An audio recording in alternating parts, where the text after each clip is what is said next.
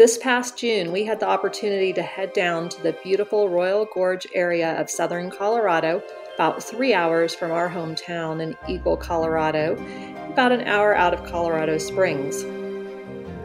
We had a fun weekend planned that included whitewater river rafting with Echo Canyon River expeditions.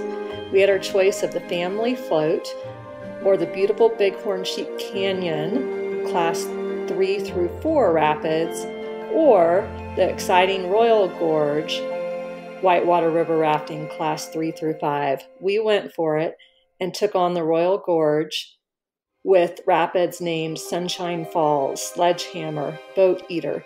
It was a ton of fun and a beautiful ride through the canyon, looking up at the bridge 1,000 feet above.